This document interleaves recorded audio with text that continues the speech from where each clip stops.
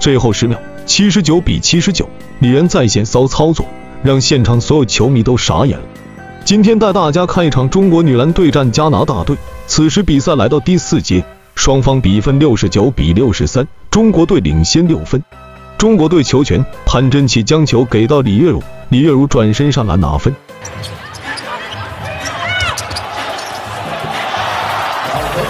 比赛还剩7分钟，加拿大队抢到篮板球，传球时潘真奇成功防守，在争抢这一球时，杨利维和加拿大球员倒地，而后中国队球权，王雪萌上篮时造成了加拿大队的犯规，王雪萌2个罚球，2罚全进。加拿大队球权，加拿大队多次投篮未进，但中国队多次丢篮板球，让加拿大队抓住机会投进这个3分球。中国队多次出现失误，加拿大队上篮时造成了张茹的犯规，加拿大队2个罚球，2罚全进。此时中国队仅领先5分，而后双方10分焦灼，谁也不让谁，但却都没能拿分。中国队球权，中国队经过配合，李月茹快攻打进这一球。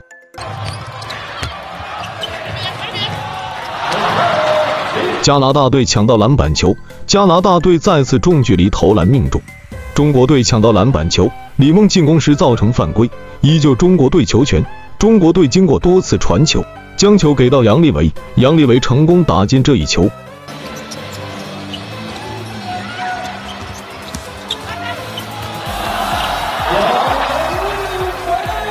而后中国队仿佛进入了得分困难期，连续出现失误，被加拿大队抢到拿分的机会，连追7分将比分追平。比赛还剩1分钟，加拿大队反击时造成了王思雨的犯规，加拿大队2个罚球，2罚都没有进。中国队收下篮板球，杨利维想投3分球，但并没有进。中国队抢到篮板球，利用战术，李月茹篮下打进这一球，中国队再次将比分拉开。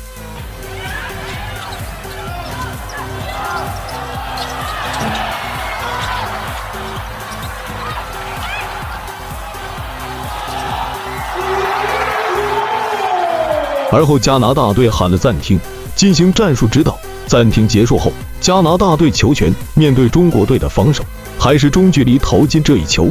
中国队还有机会吗？比赛还剩最后的10秒，李缘传球时造成了加拿大队的犯规，李缘2个罚球，但可惜都没有进。这骚操作也是震惊了现场球迷们。